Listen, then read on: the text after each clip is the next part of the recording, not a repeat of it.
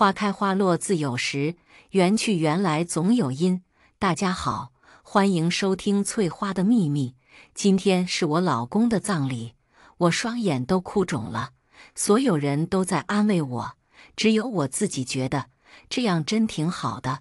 我老公叫杨家辉，1周前他独自一人在家洗澡，结果因为煤气泄漏中毒死了。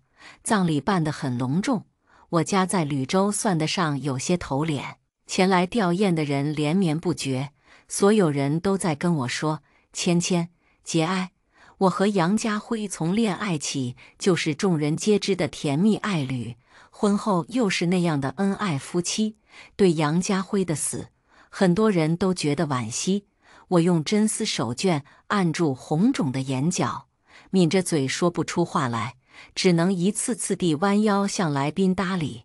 大家都对我表示了关怀和同情。是的，我们曾那样恩爱。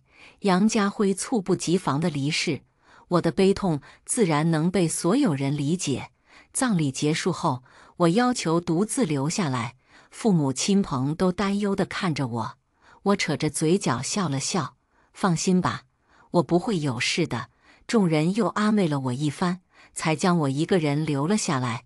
今天天气很好，久雨初晴，春风宜人。我站在杨家辉的墓碑前，回想起了我们第一次见面的那一天。我和杨家辉的故事起源于一次意外，那是我刚从国外读完大学回国后不久。我爸妈心疼我在国外念书辛苦，说让我好好玩个1、2年休养休养，反正家里也不需要靠我工作养活。我们老罗家别的本事可能没有，养个闲人闺女1、2年的钱倒是不缺的。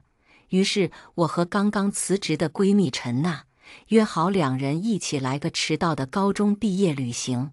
没想到陈娜和我在旅途路上还能遇见自己的初恋情人，那男人是她心头的白月光。于是这个女人就见色忘义地抛弃了我，去和那男人双宿双飞了。我和陈娜原本计划好的罗马假日游，也就只剩下我一个人独自上了飞机。没想到因为航班延误，在兵荒马乱的机场里，和我同一班飞机的杨家辉拿错了我的行李箱。这个行李箱我妻子也有一个一模一样的，我帮她拿习惯了，一看见就下意识地拎走了，实在是不好意思。在机场的行李认领处，把我的行李箱送回来的杨家辉是这样对我说的，我也没有要追究的意思，甚至都没有要打开行李箱检查少了什么的想法。被长途飞行折磨得够呛的我，只想赶紧去酒店躺着休息。杨家辉看我面色不愉，以为我还是在生气，便主动提出要送我去酒店就当赔罪。孤身在外，我还不至于那么没有安全意识，就上一个陌生人的车。拒绝了他后，我自己打车去了预定的酒店。没想到的是，我正在酒店办理入住手续的时候，杨家辉也来了。我俩订的酒店是同一家，而且看酒店工作人员对他的态度，他似乎是酒店的常客，杨先生常来的。他说因为他故去的妻子很喜欢罗马。酒店工作人员悄悄地告诉了我关于杨家辉的八卦。故去的妻子，我不由得对自己在机场对他不太好的态度产生了一丝愧疚感，也是我和他有缘。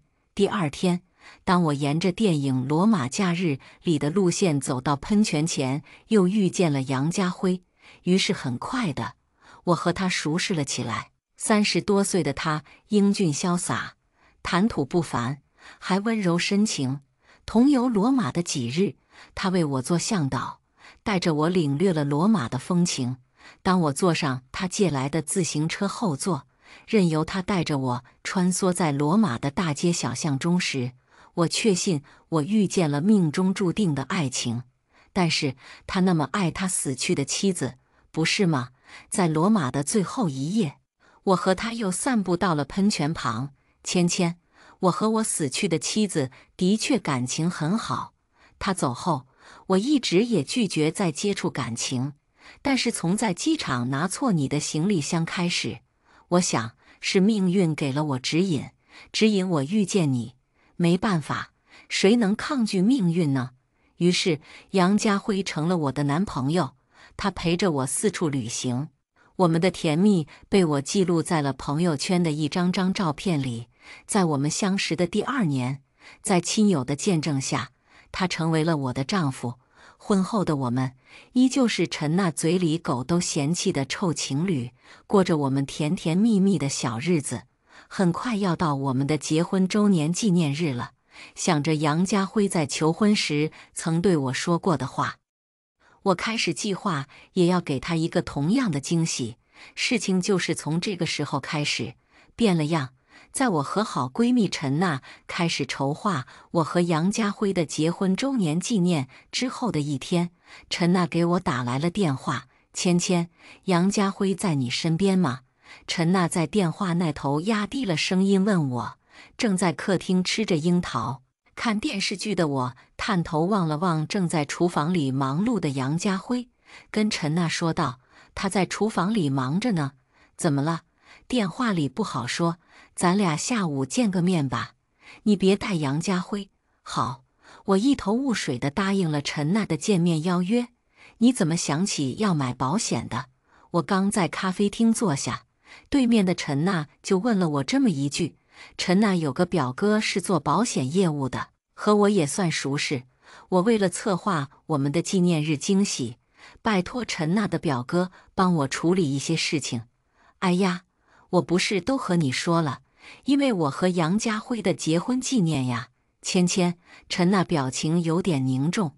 我哥说杨家辉最近在别的公司买了一份保险，金额不少。但是陈娜顿了顿，受益人不是你。我扑哧一声地笑了出来。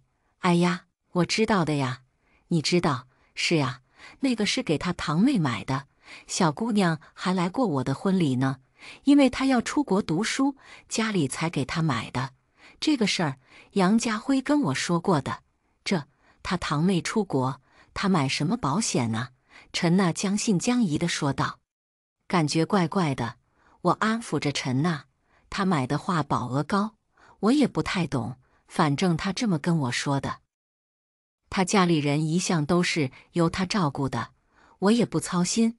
之前他妈妈住院，我也就是去看了看，他回去陪床了半个月，人都累瘦了一圈。听完我的话，陈娜没有再多说什么。我俩很快将话题转向了我策划的纪念日 party 的准备上。没过多久，杨家辉的电话就来了。老婆，你今晚回家吃饭吗？还是我开车去接你？我们一起出去吃。老公，我想吃你做的3杯鸡。我在电话里朝他撒着娇。陈娜在一脸嫌弃地看着我，把我逗得笑意不止。好，我现在就开始准备给你做。挂掉甜蜜的通话，我冲陈娜飞了个眼。看吧，24孝好老公哦。陈娜没有再说什么。到了分别的时候，陈娜还是没忍住，又对我说：“怎么说呢？反正那笔钱，我哥说不少，你怕还是过问一下，毕竟是你俩的钱不是？”我应付地答应了陈娜，转身就把她的唠叨丢到了脑后。杨家辉照顾家里都是用的他自己的钱，从来没问我要过。我有什么好操心的呢？他手头的钱可比我的存款多多了。我这点爹妈给的零花钱，他可看不上。这件事儿很快就被我抛到了脑后。没想到几天后，陈娜又约了我出去，这一次是在她家。芊芊，我怀疑杨家辉有点问题。陈娜告诉我，他哥在给我办理那笔业务的时候，查了一下杨家辉的以往保险情况，结果发现他居然接受过好几笔数额不小的保险赔偿金。而且最近有个人也办理了一笔保险业务，受益人是杨家辉。你猜那个办保险的人是谁？陈娜问我。我摇摇头。陈娜打开手机，翻出了一张照片，上面是一份保险合同，购买人叫方圆。和杨家辉那个堂妹同一个名字。这是同名。陈娜摇了摇头。我哥找了点关系查了查，是一个人。我意识到有什么不对劲儿的地方了，想了想，我对陈娜说，请他表哥想办法再打探一点儿关于这个方圆和杨家辉以往的保险赔偿的详细信息来。至于别的，我需要再好好想想。芊芊，那你那份保险先办着吧。我笑着说道。从陈娜家出来，我在车上坐了良久。我仔细回想了一遍我和杨家辉从相遇到结婚的过程，确实是有点快。但是他的过往，他有和我交代过，继承的亡故前妻的遗产情况也和我说过。结婚前，我爸妈也查过一下他公司的底细，没什么不干不净的，那就是这个堂妹有问题了。我努力的想要回想起婚礼的时候他这个堂妹的脸，奈何那天宾客太多，也就匆忙打了个招呼，实在是想不起来。因为有心事，我晚饭没吃下几口。杨家辉问我是不是不舒服，我看着他关切的眼神，话到嘴边又咽了下去，只说是嘴里淡，想要吃点刺激的。指使他出门去给我买小龙虾。杨家辉一贯是宠我的，二话不说的就套上衣服出门了。我在客厅里转了几圈，进了衣帽间，因为家里一直有阿姨打扫，我基本没管过洗衣服之类的事情。衣帽间里一件件挂着的衣服上只有家里洗衣剂的清香，其余的什么也闻不出来。这不是办法，再等等吧。等陈娜那边的消息，我安抚着自己。半夜睡得不安稳的我突然惊醒，身边是杨家辉平稳的呼吸声，他还在沉睡。我看着他的脸，想起了他向我求婚的那天。我罗芊芊见过拿房子、车子、钻石、玫瑰求婚的，只有杨家辉是拿着一份文件的，那是一份高额的保险合同，受益人是我。杨家辉说，他从他死去的妻子那里学会的最重要的事，就是爱是可以延绵的，哪怕是他万一哪天不在了，他的爱也会一直保护着我。当然，钻戒和玫瑰、房子和车子杨家辉也给了我，但是最打动我的就是这份文件了。也就是因为这个，我联系陈娜的表哥要购买一份和杨家辉一样保额的，受益人是他的保险，这是我计划里的结婚纪念礼物的一部分。现在这份礼物还有必要吗？我心头疑云缠绕。很快的，陈娜给了我关于堂妹方圆的那2份保险的一些信息。杨家辉买的那份方圆是受益人，和受益人是杨家辉的那份保险中的2个方圆是同一个人。我决定好好去查一查这个堂妹。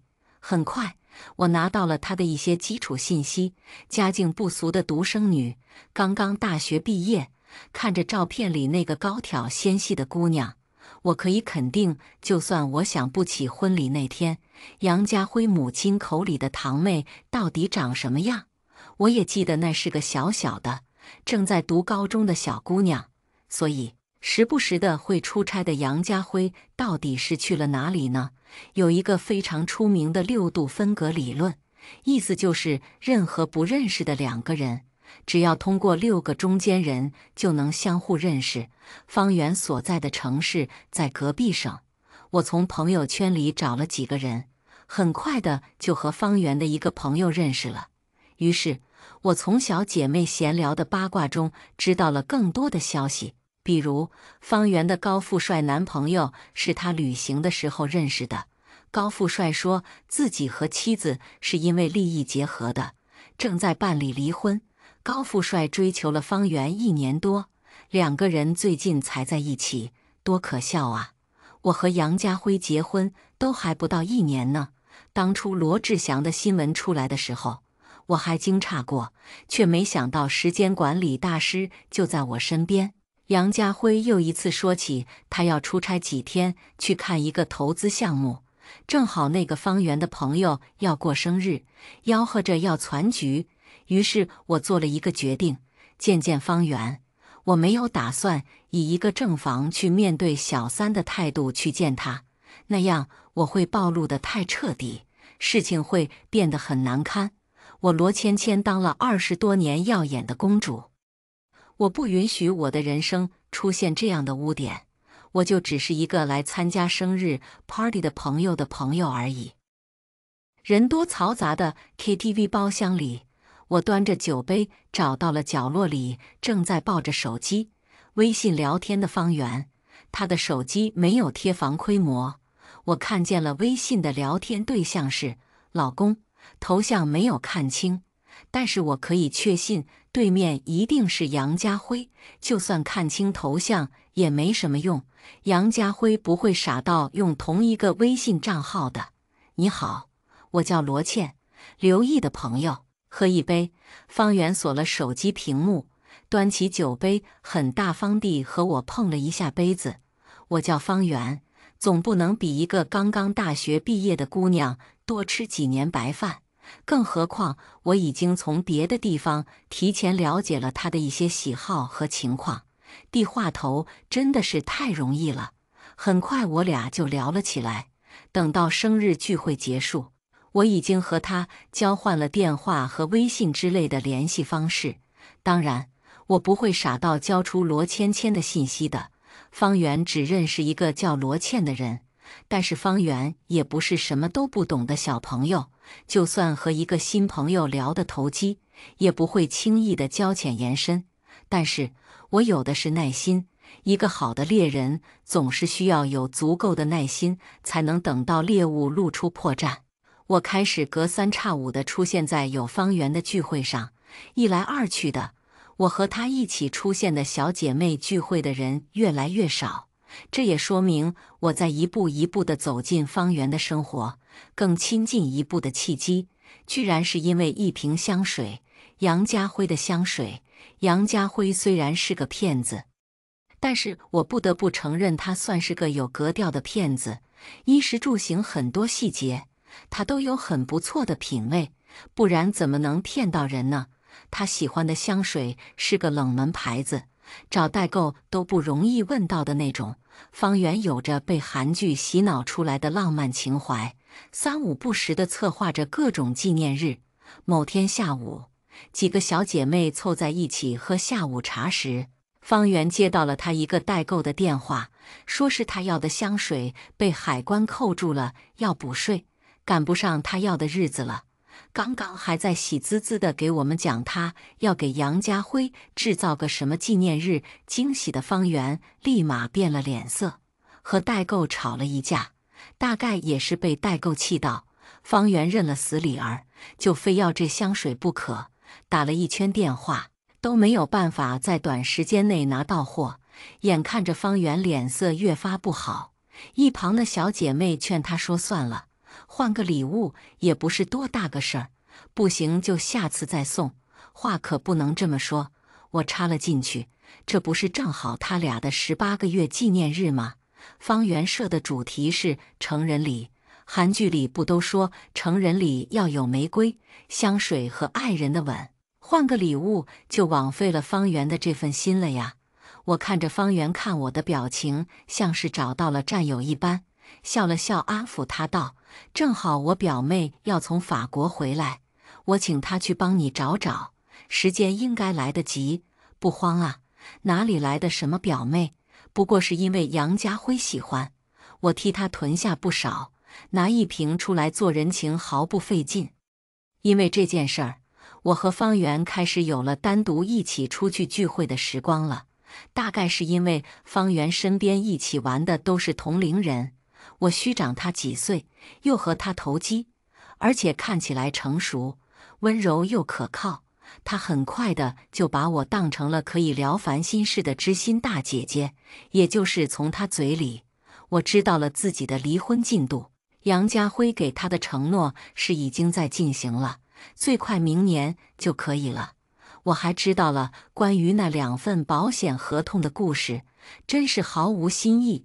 杨家辉用一份合同骗到了方圆的放心，热恋中的女人投桃报李的也买了一份，方圆还和我聊起了他和杨家辉相识、相爱的过程。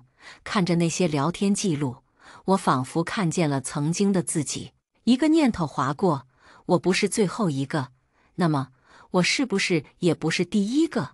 我再次拜托了陈娜的表哥，请他想办法查一查杨家辉之前受益的那几份保单是个什么情况。我得到了一个令我觉得不寒而栗的结果：杨家辉根本不只有一个死去的前妻，那些保单上的购买人无一例外的死于意外，并且那些女人都和杨家辉有夫妻关系。杨家辉今天有个应酬不回来吃饭，我对着手机里陈娜表哥传来的信息，从下午做到了晚上，直到杨家辉开门的动静惊醒了我。你在家？怎么不开灯？杨家辉还是一副温柔体贴的好老公的样子。我看着他一步一步地走向我，心里做了决定。我刚睡醒，坐着醒盹呢。吃饭了吗？我给你做点儿，谁知道你会不会给我下什么慢性毒药？我赶忙拦住他，别了，我有点想吃春季的馄饨，叫个外卖吧。我像往常一样乖巧体贴地催他去洗澡，早点休息。等到他进了浴室，我给陈娜打了一个电话，娜娜，我需要一个律师。在安排好1个月后的结婚纪念日的一切事务后，我开始专心地当起了方圆的贴心大姐姐。纪念日一天天临近，我感觉杨家辉一天天地开始焦躁。当然，并不是因为我和他的纪念日的缘故，我知道，因为方圆在我的怂恿下，开始了对他不依不饶的查岗。借口忙碌的男人，聚少离多，年轻小姑娘的心怎么能稳得住呢？可是最近纪念日临近，杨家辉又不得不在我这里扮演完美老公，哪里有足够的机会和时间去安抚胡思乱想的小姑娘？更何况，谁还没几个塑料姐妹？见不得你拥有幸福人生的人可是多了去了。我只要在方圆的那些朋友圈里多扇几下阴风，自然有人去方圆面前点鬼火。纪念日的当天，我摆了一个很大的阵仗，请了不少朋友来参加我和杨家辉的纪念日 party。party 的流程和规模堪比当初我和他订婚的时候。我请人精心制作了我们在一起的各种合影的视频，把整个 party 的煽情氛围推到了最高潮。然后，我捧出了我的礼物，一份遗嘱，上面明确地写着：如果我死了，我名下父母给我的房子、股票、车子以及我的首饰珠宝都将给杨家辉。你永远不知道明天和意外哪个先到来。我只想要我的爱可以陪伴你一辈子。我对杨家辉摆出了我在镜子前练习了很久的深情表情。围观的朋友适时地开始起哄了起来：老杨，你也给芊芊写一个，就是我们这儿有做律师的，现场就能公证。老刘呢？老刘，情势逼人之下，杨家辉如我预想的那般，也签下了一份和我那份内容一致的遗嘱。当我从他手里接过那张纸时，我笑着对他说：我可是会当真的哦，明天我就送去公证。杨家辉搂住了我：我对你的爱天地可证，一个公证怕什么？而在 party 结束送走亲友后，杨家辉趁着我洗澡的功夫，又去阳台上打电话，安抚对他行动监控升级的方圆了。我笑了笑，关了手机里摄像头的监控画面，泡进了浴缸里。方圆提出来要见我，当然不是知心大姐姐罗茜。罗茜和方圆经常见面，在那些杨家辉真的在好好赚钱的时间，他的妻子陪着他的情人喝下午茶，给他的感情生活出谋划策。方圆要见的是杨家辉那个正在办理离婚的妻子。在给方圆提出建议的时候，我是真的很好奇杨家辉会怎么应对，而我没想到的是，杨家辉居然很爽快地答应了。方圆在事后眉飞色舞地给我讲述了杨家辉怎么带着他去和那个女人摊牌，说他最爱的是她，要那个女人赶紧离婚。有意思，看来杨家辉还有些我不知道的事情。因为杨家辉领着方圆去见他的妻子那天，我正因为杨家辉又出差了而回家陪了我父母一整天。看来杨家辉还不只有一个家呢。很快的，我便知道了杨家辉是雇佣了一个女人演了一出戏，而和这个信息一起送到我手里的，还有杨家辉那几份保单购买人的死因，2个车祸的，一个因为电热水器漏电触电的，还有一个心脏病突发的。再细查下去，不惊动我父母是不可能的。但是我也不想相信杨家辉是真的和这些意外毫无干系。在我知道他对我的欺骗的那一刻开始，他在我这里已经被判了死刑了。杨家辉，你打算让我怎么死呢？我身体很好，没有什么慢性或者隐性疾病，每年花大钱做的体检报告不会骗我，那就只可能是外力原因了。那么要怎么逼出杨家辉的马脚呢？我开始给方圆有事没事的发一些网络上那些制造意外杀人的小说，还无意间聊到某个朋友的丈夫意外死了，那个小姐妹拿着老公的遗产养小白脸。在我又一次找借口搅黄了杨家辉原本预定和方圆见面私会的机会之后，在我借此怂恿方圆逼杨家辉赶紧离婚时，方圆终于说出了我想要听到的那句话：他那个烦人的老婆要是死了就好了。我当然是煽风点火的怂恿方圆想办法置那个烦人的老婆于死地了。没过多久，方圆就告诉我他给杨家辉出主意了。杨家辉同意试试看。周末有朋友约我们去一个在山里的温泉山庄度假，杨家辉被安排了要去买烧烤的食材，而我想着要早点去泡温泉，于是我俩决定各自开车出门。杨家辉一早就出门采购去了，等我坐进自己的车里，却发现车发不动时，心里不禁暗笑。来了，当我坐着陈娜的车到达温泉山庄的时候，我的电话响了。老婆，你还没出发吗？我已经到了呀。哦，到了就好，我一会儿也来了。其实我没想到杨家辉设计的局居然这么简单。依照我往常的习惯，一旦我发现自己的车有问题，我肯定第一时间联系他，而他自然的会给我出主意，让我开车库里另一辆他经常开的车。但是那台车的刹车和方向盘会因为零部件松动问题而在山路上出现刹车和方向盘失灵的情况，只需要有另一个人在山路上给我制造一个猝不及防的突发情况，我就会因为刹车和方向盘的问题出现车祸的意外，轻则受伤，重则死亡。我不知道杨家辉是出于什么目的把这个计划告诉方圆的，虽然方圆只跟我说杨家辉想伪造个车祸意外，但是我不认为杨家辉敢一次害好几个人，所以计划实施只可能是我一个人开车出门的时候。于是在一次杨家辉去私会方圆的时候，我以卖二手车的名义找了2个修车师傅，把我和杨家辉常开的4辆车都检查了一遍。问题当然被发现了，师傅说并不是什么大毛病，但是很容易疏忽，并且会在陡坡、山路一类的地方出问题。城市里如果高速急刹也会容易出事儿。我笑着打发走了师傅，继续让那个容易疏忽的小毛病存在着。直到我们要去温泉山庄的前一天晚上，方圆跟我说他要来吕州帮杨家辉办点事儿，事儿成了的话，他就能和杨家辉永远在一起了。被感情蒙蔽双眼的女人啊，你的名字叫傻瓜。这句话不只送给方圆，也送给那2个因为车祸意外死去的杨家辉的前妻。这次失败只是一个开端。杨家辉的经济状况也很快地出现了问题，因为我这个败家娘们拿他的钱去做了些投资，赔得血本无归。我能怎么办呢？自然需要我的贴心好老公出钱给我填窟窿啊！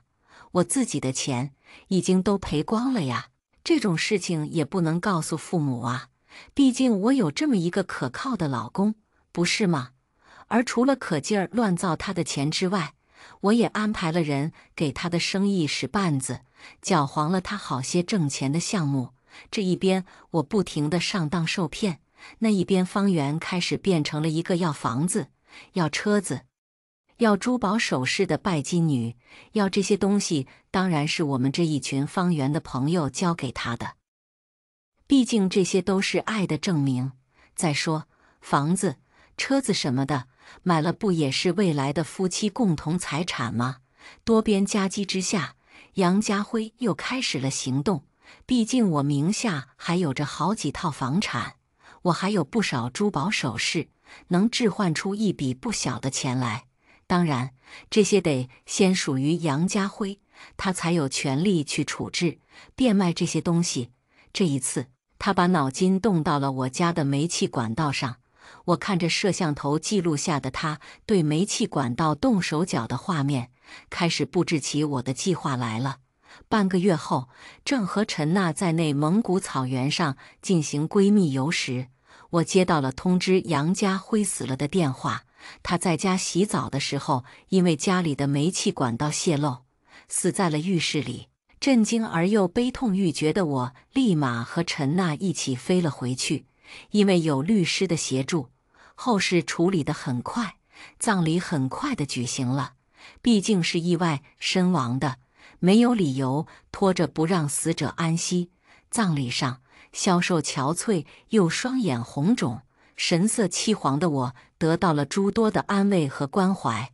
而因为杨家辉那一份爱的遗嘱，我也顺利地拿到了杨家辉那些相较以前算不上丰厚的遗产。我父母在知道杨家辉亏了不少钱之后，还很担心地来问我是不是拿自己的钱去补贴杨家辉了。我笑着告诉他们没有，而且我还因为投资赚了不少，毕竟我那些投资亏损和杨家辉帮我填补的窟窿，不过是从我的左手递出去，又从我的右手收了回来，塞进了我的口袋里。而杨家辉的意外只不过是由浴室里混进了舒缓麻痹神经药物，让人容易陷入沉睡的香薰，安装在煤气管道上小小的可以远程操控的装置，开关坏掉的换气扇和一个监控摄像头，以及杨家辉亲手关上的门和窗组成的。发现杨家辉死的是我们家的钟点工，他每2天去我家打扫一次卫生。我离家万里，楼道监控里没有除了杨家辉以外的人进出过我家，我有着完美的不在场证明。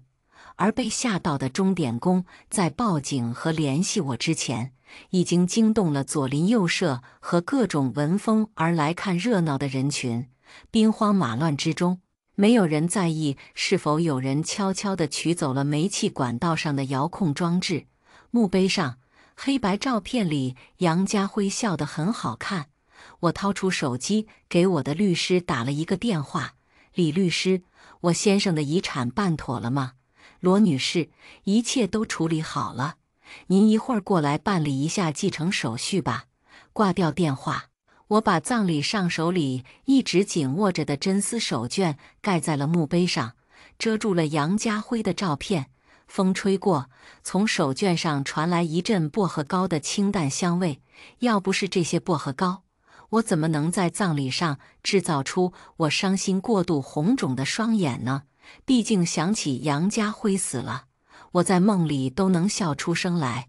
杨家辉，你应该听过一句话：机关算尽太聪明，反误了卿卿性命。说完，我从包里掏出墨镜戴上，头也不回地离开了墓园。1个月后，我在罗倩朋友圈里看到了方圆出车祸死了的消息。他开着的是杨家辉送给他的车，那台车什么都好，就是有一点点容易被疏忽的小毛病，容易酿成意外。下面我们来听第二个故事。我从未怀疑过男友的爱，直到我发现了他的百人斩小目标，这时我才意识到，我只是小目标里的一个分母， Excel 表格里微不足道的一行数据。我27岁才找到一个真正心仪的男朋友。我男朋友，不，前男友叫易小松，是个建筑设计师。他最吸引我的一点是，他太精致了，一度让我对他的性向产生了怀疑。这对于有轻微洁癖的我来说，简直不要太理想。然后是他的时间管理能力很强，强过罗志祥。只是没想到，这个恋爱时加分的能力，在出轨方面，他也不输罗志祥。由于工作的关系，他经常需要出差，但恋爱嘛，胜在有心。我们靠自己养活自己的女孩子，谈恋爱的本质，不就是图另一半能提供情绪价值吗？易小松做的就很好，无论多忙，他都会对我嘘寒问暖，以及每个晚上都会说晚安。有一天晚上，我的手机突然震动个没完，我打开一看，莫名其妙被易小松拉进了一个群，群里20多位成员几乎都在发。我点开群资料，发现易小松已经退了，而群里的人我都不认识，但群成员有一个共同点，26位全是女性。我也缓缓打出一个问号，又补充问了一句：谁能告诉我发生了什么？这时，一个姐妹发了一张截图，上面显示易小松将我们拉进群之后发的一段话：宝贝儿，晚安哟，今天有点累吧，睡不着随时找我，我一直在。明白了，她拉群后发了这么一段话，随后又撤回了，再然后就退群了。但眼疾手快的姐妹已经截屏了。我脑子里的问号比当天吃的大米都多，又发了几页消息，我彻底明白了，易小松这个玩意儿，脚踏 N 条船，给女友们群发消息的时候，不小心弄成了建群。我迅速拨打易小松的电话，发现他已经关机了，姐妹们还在群里热火朝天地聊着，从聊天内容来看，基本都睡过了。我感觉天旋地转，强忍着恶心，当机立断预约了妇科检查。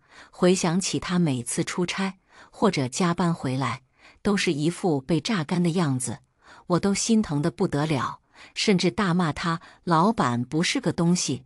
他还总是善解人意的，坚决拒绝我帮他洗衬衫和内衣。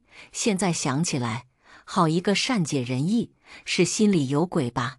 我不得不承认，恋爱会让人变傻，即便平时分析别人的感情，或者帮姐妹们出主意，都是一套一套的，轮到自己身上，总是后知后觉，来不及顾影自怜。我在群里问，有没有姐妹愿意一起报复下这个狗男人，响应如潮。我们最终决定线下见面，以便商量对策。地点定在了鼓浪屿的梳妆花园附近。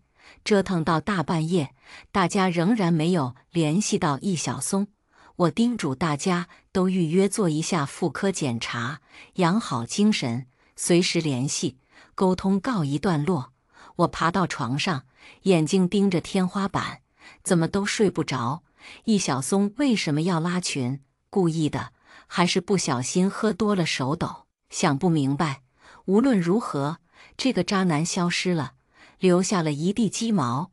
这种时候，女人的想象力不是线性的，而是天马行空的。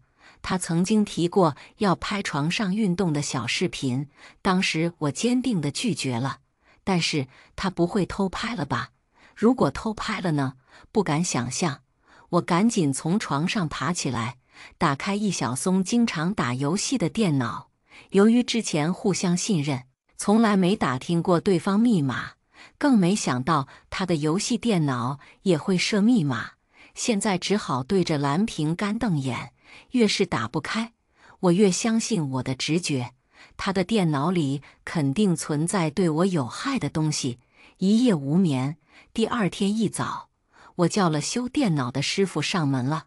密码轻而易举被师傅破解，但我翻遍电脑都没有找到视频之类的文件，有个网盘，只有账号，没有密码。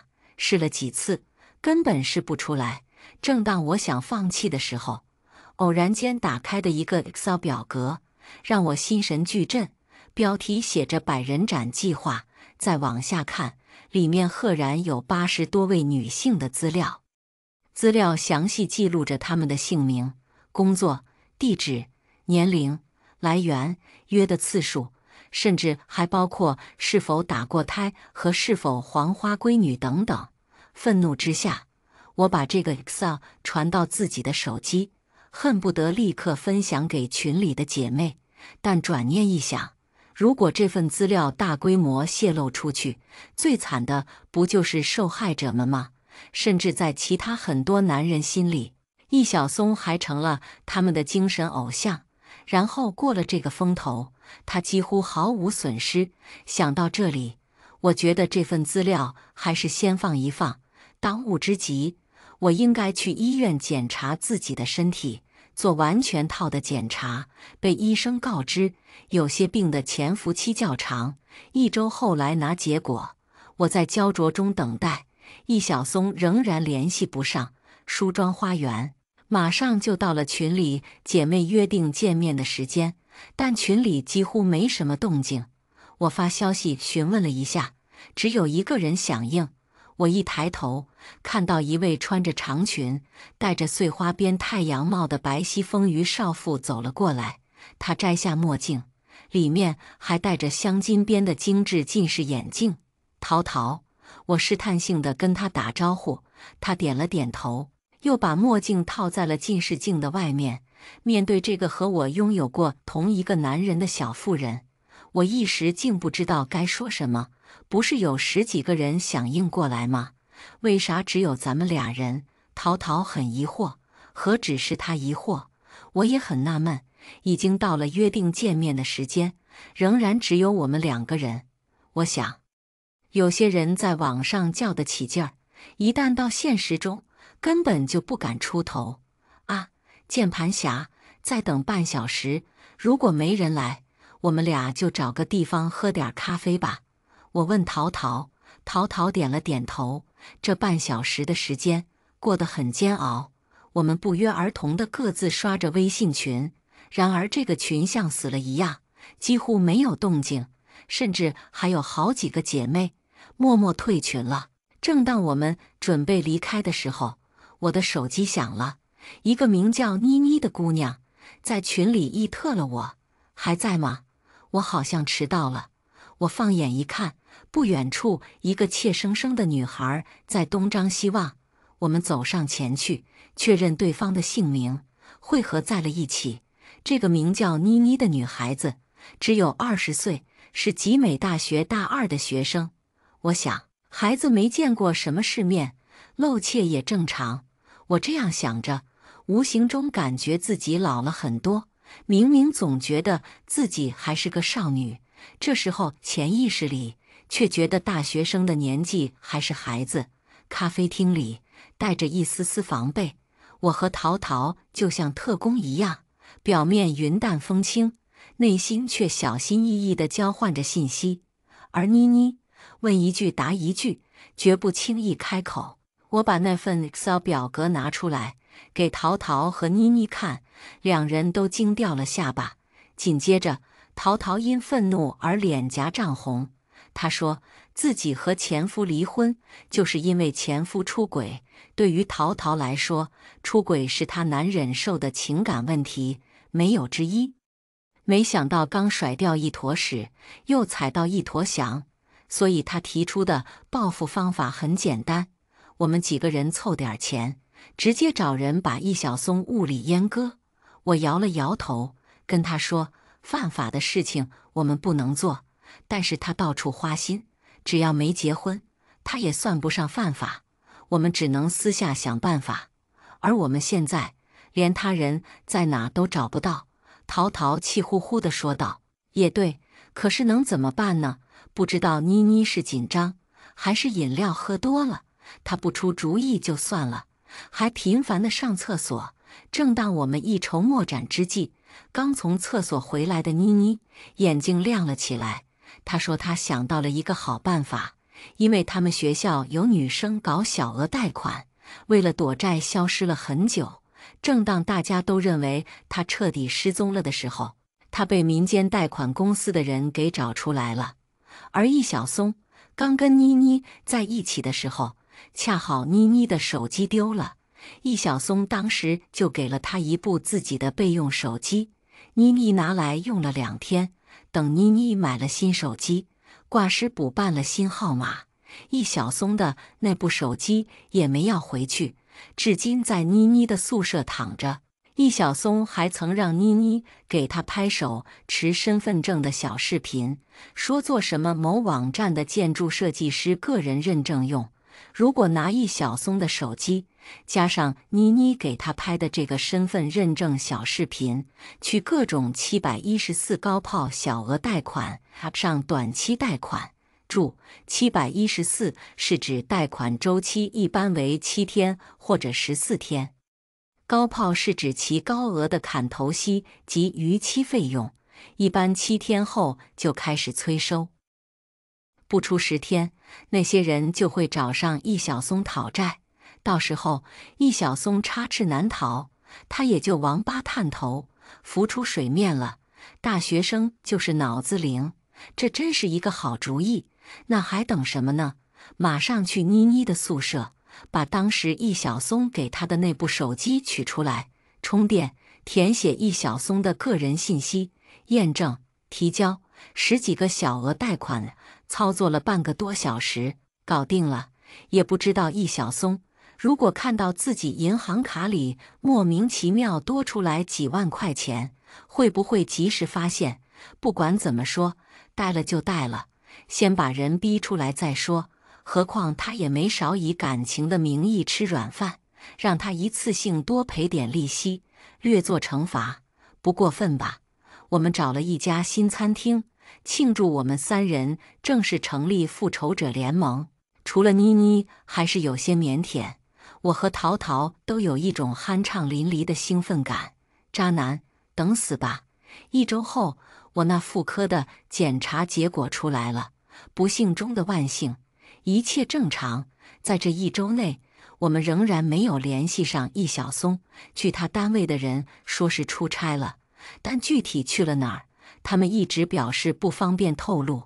那个20多人的微信群也逐渐没有了动静。说来也怪，这么大的事儿，他们都能只保持5分钟热度。没办法，我和淘淘以及妮妮3人建了复仇者联盟小群，闲下来的时候会有一搭没一搭的聊天。我反反复复观看易小松的那份 Excel 表格，像着了魔一样。事实证明，投入到某一件事中，时间久了，就会获得一定的成果。世界上本没有线索， Excel 看得多了，就有了线索。我发现易小松和一个叫婷婷的女人，在每个月的27号都有一场约会，风雨无阻，1年12次，持续了3年。我根据易小松在 Excel 备注里面对这个女人外形等方面的描述，以及上面记录的婷婷的家庭住址，我找到了这个女人。她是一个有夫之妇，而且看上去夫妻关系和睦，还有一个3、4岁的孩子，一家人其乐融融在小区散步。本来我想冲上去问她，这个月27号还约不约会，但看着他们这个圆满的家庭，我内心五味杂陈，最终还是放弃了。虽然我很鄙视宁拆10座庙，不毁一桩婚这样的说辞，但看到他儿子那么可爱，实在不忍心拆散这个家庭。况且，我相信小额贷款的催收方一定有办法让易小松浮出水面。不急于这一时，万万没想到，妮妮那边没有等到易小松出现，然后质问他这些贷款是怎么回事的消息，反而他自己收到了暴力催债的电话。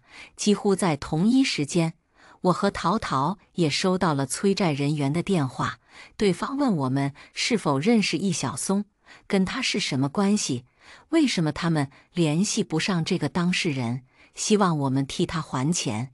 莫名其妙，我直接拉黑了这个电话。紧接着，我妈打来电话，问我是不是欠人钱了。她和我爸都收到了讨债的电话，如果不及时还，还扬言要弄死我。这都哪儿跟哪儿？当初我明明看见输入的是易小松名下备用的手机号，催债人员换了个号码，再次打了过来。对方表示只给我1周的时间，把借款和利息让易小松还上，或者我来替他还上，否则我家鸡犬不宁。淘淘和妮妮遭受到了同样的遭遇。正当我百思不得其解的时候，妮妮在群里发了一条消息：难道易小松的备用电话被那些 App 读取了通讯录？这都啥跟啥？在 App 上借款还能被读取通讯录？当时借款的时候，我亲眼看着，并没有读取通讯录这一项啊。何况就算读取了，易小松哪来的我父母的电话号码？他们都没见过面，或许他曾看过我手机。想到这里，我手脚冰凉。我赶紧跟妮妮和淘淘约见面，商量对策。不得不承认，我确实有点慌了。这件事处处透露着诡异，我感觉自己就像一个靶子，而且是敌在暗我在明的那种靶子。在去见淘淘和妮妮的路上，我的手机一直被催债电话骚扰。无奈之下，我关了手机，反正已经约好了地点。淘淘不愧是有了一定阅历的小妇人，比我和妮妮淡定得多。她说她第一时间就报警了，但警察叔叔在敬业，处理起来也需要一定的时间，所以她做完笔录，直接很听话的拉黑，拉不完就直接关机，等换一张新卡过渡一段时间。我问他们各自的父母有没有被骚扰，他们纷纷表示没有。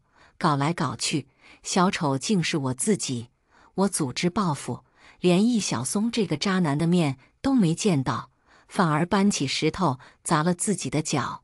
在淘淘的宽慰下，我强脸心神，出了问题，解决问题。一味的慌张是没用的。我突然想起来，那个叫婷婷的有夫之妇，每月27号会跟易小松约会，距离27号还有不到半个月的时间。我把这个消息告诉淘淘和妮妮，淘淘表示，只要我们能在那一天跟踪婷婷，就有可能抓到易小松。然后呢？妮妮瞪着大眼睛，看似无辜地问道。然后直接带人抓住易小松，狗腿给他打折。淘淘恨恨地回应。听到他们聊跟踪和暴力，我反而彻底冷静下来。我想，是不是有稍微温和点的方式，还能把事情做了？比如我找到婷婷，动之以情，晓之以理，让她帮助我们引出易小松。如果她不同意，我可以适当的拿出那个 Excel 表格。她不想自己的家庭因为这张表的公布而支离破碎吧，所以她一定会答应配合。然后我们雇几个人，把易小松瓮中捉鳖，最好是雇几个人，以婷婷老公的名义，给易小松来个仙人跳，抓住之后一顿暴打。他在理亏之余，肯定不会张扬出去。淘淘和妮妮非常赞同我提出的方案，又聊了一些细节。我们各自离开，分头行动。当我找上婷婷，说明来意的时候，她大为震惊。她总以为自己和易小松的关系天衣无缝，万万没想到易小松有记 Excel 的习惯。这踏马跟陈冠希之间只差一个摄像机，出离的愤怒让他决定跟易小松一刀两断。婷婷答应配合我们的行动，但前提是我得赌咒发誓，他和易小松的秘密永远不能泄露出去。也就是说，那张 Excel 的表格永远不能在我这里泄露出去。我本来就没打算泄露这个表格，当场答应下来。很煎熬，距离27号还有1周的时间。这时，我妈给我的新号码打来了电话，她说她已经把我小额贷款还完了，让我以后不要担惊受怕了，以后没钱了也不要乱借钱，家里有。我赶紧回老家一趟，才知道那些催债的人联系不上易小松，但感觉我爸妈懦弱可欺，直接吃定了他们，利滚利，多还了好几倍的钱。我的怒火已经烧到了脑门。俗话说，祸不及家人，尽管这是因为我的执着而翻的车，但如果没有易小松弄到他们的电话号码，也不会出现这种龌龊到极点的事。等我抓到你，不打断你的第3条腿，难解我心头之恨。27号这一天终于来了，在我们的合谋下，婷婷把易小松约到了郊区的一家民宿。这家民宿已经被我们包了下来，静待易小松这个狡猾的猎物。这时，婷婷的邮箱弹出一条消息，发件人正是易小松，上面写着5分钟，终于来了。我心脏狂跳。大约过了5个5分钟，易小松没有来。大约过了10个5分钟，他还是没有来。我们都有些沉不住气，发微信问婷婷，这到底是怎么回事？他到底是到哪儿了？婷婷收到信息后，直接走了出来，来到隔壁我们住的房间。她拿出手机，解锁屏幕，递在我们面前。只见手机屏幕的邮箱 App 是打开着的，一封新邮件上面只写了3个字：傻 X 滚。原来淘淘见易小松迟迟未到，也发邮件问他是怎么回事，大约什么时候到之类的，结果就收到了他回应的这3个字。我们4个女人面面相觑，一时间摸不着头脑。一时间，房间里极其安静。淘淘突然抓住婷婷胸前的衣服，恶狠狠地问道：“你不会提前跟他打过招呼，来耍我们的吧？”婷婷一把推开他：“有病吧你！”而妮妮好像被这一幕吓到一样，躲到一旁不出声。婷婷解释说：“我的时间也很宝贵，而且如果我提前跟易小松通过气，你们尽管把那个 Excel 曝光，我身败名裂，甚至我儿子都会知道我的丑事，这对我有什么好处？我不需要尊严吗？好像是这个道理。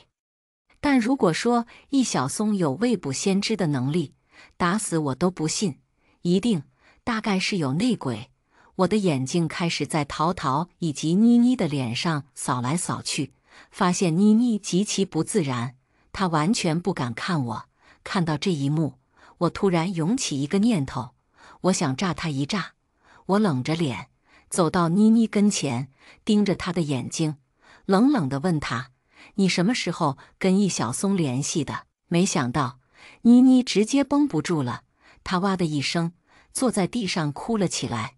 我和淘淘遣散故来的英雄好汉，然后静静地看着妮妮抽泣。大约过了半个小时，她终于开口了。据她描述，不仅是这次，她跟易小松早就有联系。从那个群出现开始，她跟易小松的联系就没断过。只不过他们之间的联系，易小松占据绝对的主动权。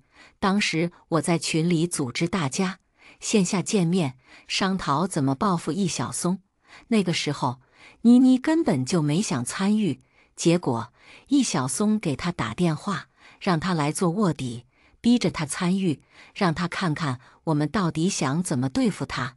所以才有了妮妮跟我们第一次见面时的姗姗来迟。淘淘问妮妮为什么这样做，妮妮再次泪眼朦胧，说她被拍了床上小视频。如果不听易小松的话，他就把床上的小视频发给学校、班里，还有家里。我猛地警醒，问道：“所以小额贷款本来就是易小松的主意，对不对？”看着惊恐但没有反驳的妮妮，我知道了答案。这件事情一开始就是易小松借助妮妮来设的局，他要反将我一军，所以易小松也早就知道了。我发现他 Excel 表格的事情，所以易小松也早就知道了。我们已经接触过婷婷，她仍然跟婷婷约会，只是在耍我们玩。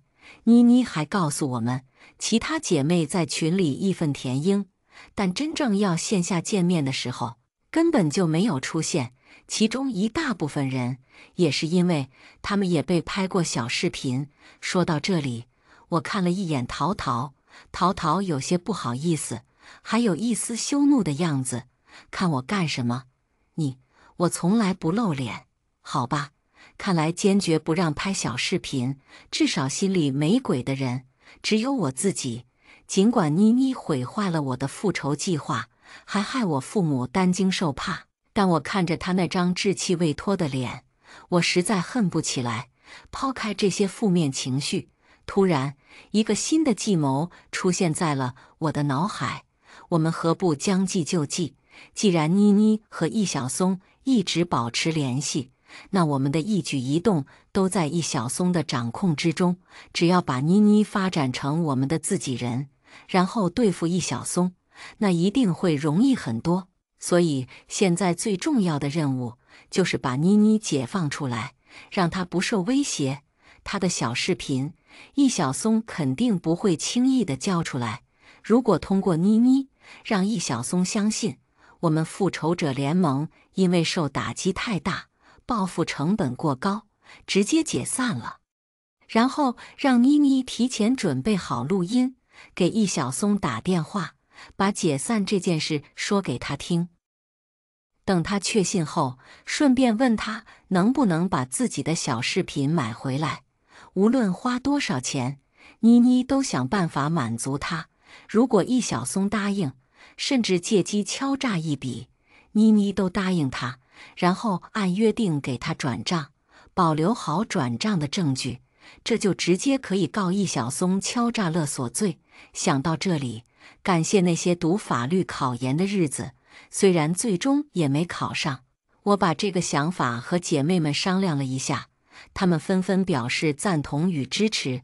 只是妮妮有些不自信，她想彻底摆脱易小松，但内心里又怕因此激怒他，更何况他不太善于撒谎，这是个问题。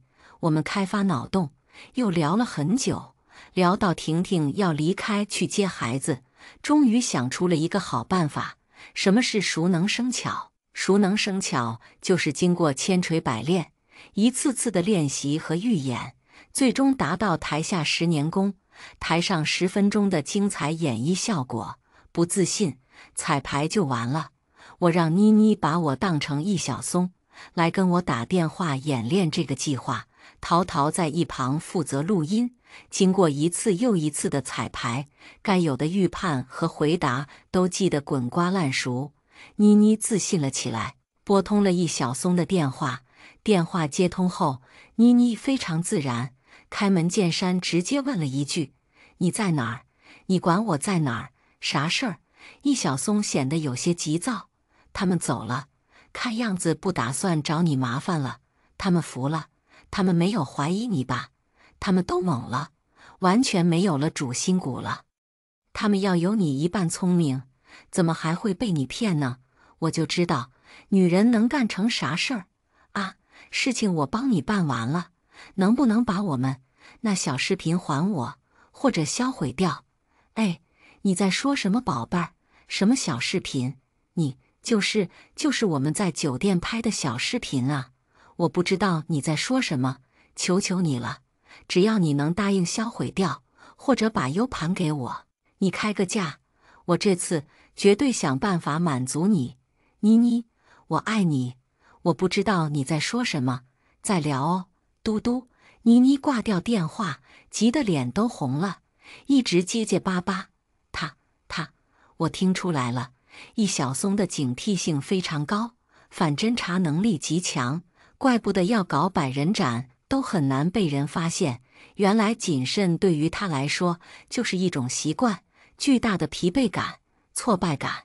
无力感涌到我的全身，易小松的狡诈程度还真是超乎我的想象，我实在是有点不知道该怎么办了。经过这些天屡战屡败的折腾，陶陶表示不想努力了，不想报复了，放弃或者躺平，或者能活得更好一些。复仇者联盟看来要成为了一个笑话。听到这些丧气的话，加上这些让人丧气的事儿，我也有些自暴自弃的感觉。解散就解散吧，尽管不甘心，又能耗到什么时候呢？大不了我一个人跟易小松慢慢耗，只要我能找到他。正当我想跟妮妮要易小松电话的时候，易小松又打给了他。这个无耻的男人竟然还要妮妮陪他共度良宵。妮妮支支吾吾，她很不想去，但她还是非常忌惮易小松拿小视频来威胁她。看着妮妮那犹犹豫豫的样子，我感觉同样身为女子，我们太没有尊严了。我怒火上涌，但压制住爆粗口的情绪，把电话抢过来，直接给她挂了。我问妮妮：“你想一辈子受他胁迫吗？”妮妮小脸通红，茫然地摇了摇头。最后一次，我们再尝试最后一次，需要你配合，甚至可能会有一点牺牲，干不干？怎么干？你假装答应跟易小松睡觉，去那种有情趣的酒店，带上录音笔，再试一次，尝试着引导他说出他录过你们小视频的证据。然后呢？然后我们悄悄给他带点功能性保健品，无毒副作用那种，你懂得，悄悄让他吃了。他不是喜欢玩很多花样吗？你先和他看个电影，叫《穿裘皮大衣的维纳斯》，等看到一半，你就说你想尝试当电影里的女主角那样，然后把他固定在床边，弄结实一点儿，再用你再蒙上他的眼睛。做完这些，跟我发微信，我就在你隔壁，我收到你的消息就过来，你悄悄给我开门，剩下的交给我就行了。那，妮妮还是有些犹豫，陶陶倒是眼前开始放光，仿佛不仅是看到了新的希望，还看到了很好玩的事情。我紧紧抓住妮妮的两条胳膊，认真地告诉她，我保证，如果你能按我说的做好，易小松这辈子都不可能再骚扰我们了。大家都很忙，这可能是最后的机会了。陶陶也走上前来，对我竖起大拇指，仿佛我想出了多么惊世骇俗的好主意。随后，他开始劝说妮妮，什么胜利必将属于复仇者联盟，我们不能轻易放弃，好像是权衡了各种利弊，妮妮最终答应了下来。果然，易小松没有放弃最容易哄骗的妮妮，他再次打来电话，用听上去很温柔，实则极其下流无耻的声音，再约妮妮出去玩。妮妮无奈地答应下来。随后，我们勘察了好多家比较有趣的那种酒店，最终定下了一家以新、奇、特为主题的新型公寓酒店。我们三人提前预定了2间，一间我和陶陶住，另一间用来模拟妮妮和易小松之间可能产生的游戏和操作。万事俱备，静等约定的时刻。啊，男人色字头上一把刀，想实现百人斩计划，先斩你自己吧。那个下午，易小松顺利到达了这家公寓酒店，一切都像我们预料的那样。妮妮在房间等他，趁着易小松洗漱的时间，或者妮妮找机会去卫生间的时候，他会给我们发信息报流程进度。易小松已经进去了半个多小时，妮妮发来了第一条信息：录音笔可能等于白带。他的嘴巴还是很严。大约又过了1个小时，妮妮终于发来了第2条信息，只有1个字：来。我和陶陶赶紧到了他们的房间门口，吱的一声，门打开了。妮妮穿着蕾丝短裙和红色高跟，跟在后面。按照早就备好的方案，我和陶陶脱了鞋，光着脚，小心翼翼往里走，只见易小松半裸着上身，眼睛蒙着，被困在了床上。往下看，果不其然，他忍得很难受。我拿出事先准备好的冰块，不一会儿，易小松怪叫着：“妮妮，少弄点儿。”陶陶拿出事先准备好的温水，毫不客气地浇去，不顾易小松的嚎叫。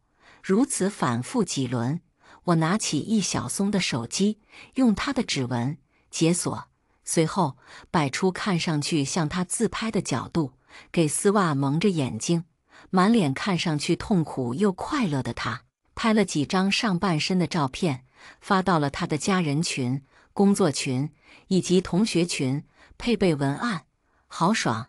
当然，朋友圈也发了一份。做完这一系列动作，我扯开了绑在易小松头上的丝袜，将他的手机在他眼前晃了晃，看清楚是我们，以及看到手机上源源不断的互动消息。易小松当场失去了理智，撤回，马上给我撤回消息，删掉我朋友圈。我的网盘里有和你们在船上的视频，我要发到网上，我要发给你们全家。易小松在咆哮：“你承认你拍了很多小视频，然后还要四处传播，对吗？”我拿出自己的手机，将正在录音的画面摆在他眼前。易小松愣住了，我把手机收起来，告诉他：“你尽管去传播，你全都发出去。传播淫秽色情的东西，可以判2年，再加上这个证据威胁，我有信心让你进去8年。不信你可以试试，或许吧。”易小松的小帐篷，经过冰与火的考验之后，大概已经失去了祸害女孩子的能力。他那已经发出去，并且撤不回来的自拍，我相信善良的人们会原谅他。至于他有没有脸在这个城市活下去，我暂时就不知道了。今天的故事到这里就结束了。过去终将会过去，但故事已然成故事。您的点赞和订阅就是我更新的动力，期待您给出任何建议。我们下个故事不见不散。